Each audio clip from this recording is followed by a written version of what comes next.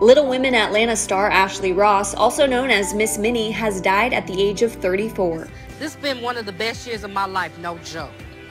I started a hip-hop podcast with Moni Love. I became a manager and made my mark on the music scene. I hooked my artists up with some of the hottest producers in Atlanta and got them on their own national tour. A statement from her team confirms the tragic news on Ross's Instagram, writing that Ashley succumbed to injuries from a tragic hit-and-run car accident on April 27th. Ross's longtime co-star Amanda Salinas shared an emotional tribute shortly after the news broke. "It always seems like we have all the time in the world, only to realize how fleeting it really is." She goes on to write, "I promise to keep you alive in my memories and be there for your mama and your aunt." Amanda's twin sister Andrea writes, "You were such a great friend/mama bear to us since the day we met in LA to film the pilot shoot for the show. OMG, I can't believe this. We are going to miss you. May you rest in peace, my Minnie." Miss Minnie made a splash on Lifetime's Little Women Atlanta, which debuted in 2016 and brought joy to viewers for 5 seasons.